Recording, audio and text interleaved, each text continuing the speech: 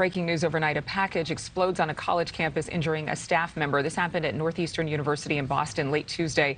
According to reports, the package did contain a note attacking Facebook founder Mark Zuckerberg. Now police are working to track down whoever is responsible. Nick Smith is here now with the late-breaking developments. Good morning, Nick. AB, good morning. This continues to be a developing story. This morning, the FBI and other federal agencies are assisting with the investigation as classes are set to resume at Northeastern University. Within minutes of last night's explosion, shortly after 7 p.m., the campus was flooded with first responders from the school and the city of Boston. NewsNation has learned the package in question detonated after a school employee opened it. The 45-year-old man was injured on the hand. A second package at a nearby building was also found, but a bomb squad says it was not a threat. Police have not said how the first package arrived or who it was meant for.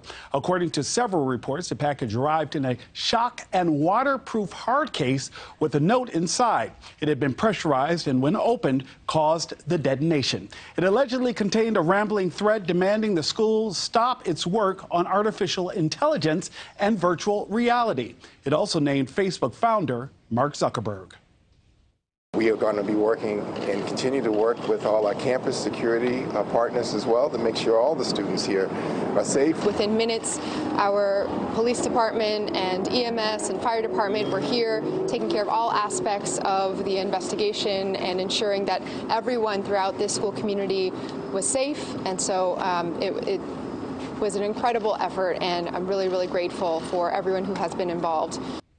The explosion took place at Holmes Hall, that is home to the university's creative writing program, Women's Gender and Sexuality Studies, and the school's Virtual Reality Center. Nearby colleges like Harvard and MIT, for example, have asked students to be on alert.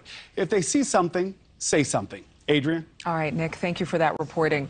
Thank you for watching. Go to newsnationnow.com to find NewsNation on your television provider. And don't forget to click the red subscribe button below to get more of NewsNation's fact-driven, unbiased coverage.